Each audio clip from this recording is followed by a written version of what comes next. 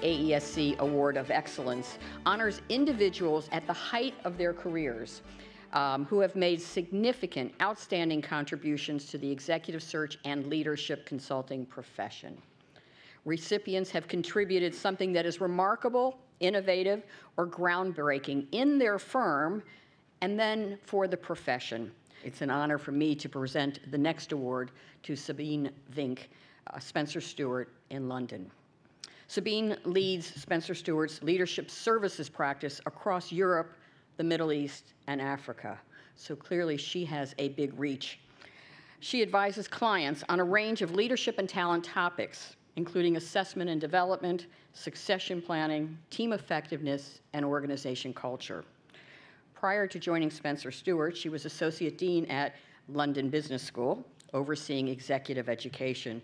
She's made so many contributions to elevating the work we do in leadership consulting, including publishing an article, The Leadership Odyssey, in Harvard Business Review.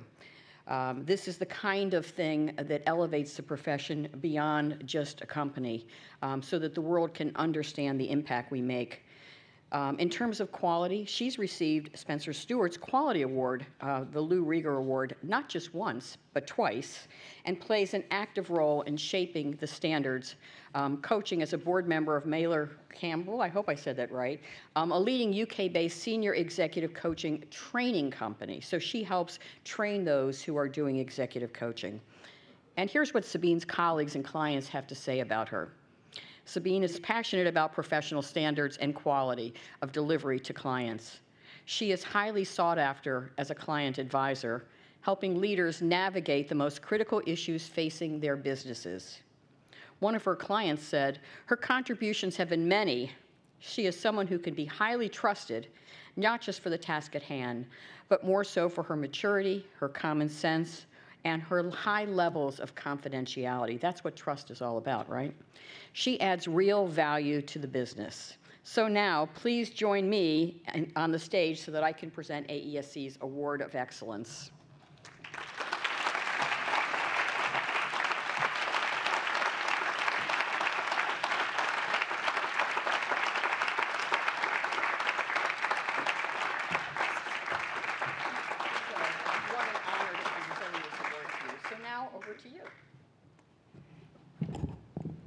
Thank you so much. Thank you to the AESC, but also my colleagues and clients who have nominated me. And congratulations, Kathy, on the award. What a special day. I will keep this with me for a long time. It actually is particularly meaningful because today, to the day, is when 7 years ago I joined the profession. As Karen said, I was Associate Dean at London Business School. This was a mid-career, rather risky move. Most of my friends told me I was crazy. And I must say I was slightly reluctant. It turns out that my Spencer Stuart colleagues know a thing or two about people and careers. Because here I am 7 years later, and I just love my work. I truly do. Never in my wildest dreams did I expect to do such rewarding engagements with clients, to build such meaningful relationships, and actually to have been on a journey of personal growth to be able to deliver what I do. And my story is just not such an important story, but I think it says something about the role of this profession. We change lives. We enable people to become the flowers that they are meant to be. And what a meaningful and important role in the turbulent times we are in. And I would say that actually embracing this role even more fully is the opportunity that we all have. Embracing this role means evolving what we do. And we have talked for a while now about moving beyond defining roles and finding the right people for these roles, and actually focusing on equipping the leaders once they are in role. I think it's significant that both Kathy and myself, who focus on the equipping part, have earned the award today. But I will say that that's just the beginning. As we have talked about this morning, the challenges are significant. leadership is evolving. Leadership in the 21st century is going to be completely different, and I don't think we've figured out yet. Working with Herminia Ibarra on the Harvard Business Review article has made me realize how much of a voice we can have as a profession in shaping this debate. We know so much about leadership. We've watched leaders since 1959, and I think that's one of the things we can do.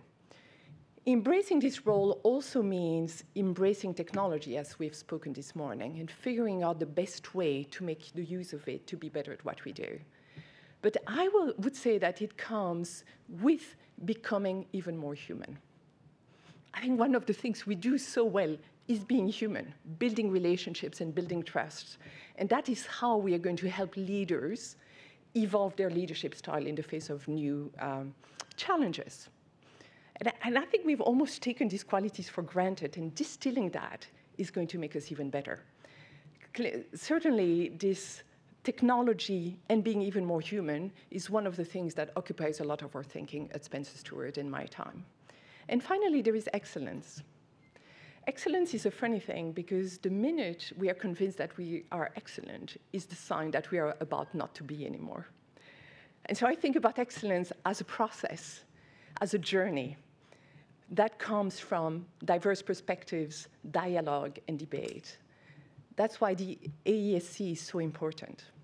It's also why I'm so grateful to my friends, colleagues, and clients who have invested time in conversations with me, in challenges, in feedback that was not always comfortable, but they've made me better at what I do. And they've made this award possible. And in fact, this award should also be theirs. Thank you.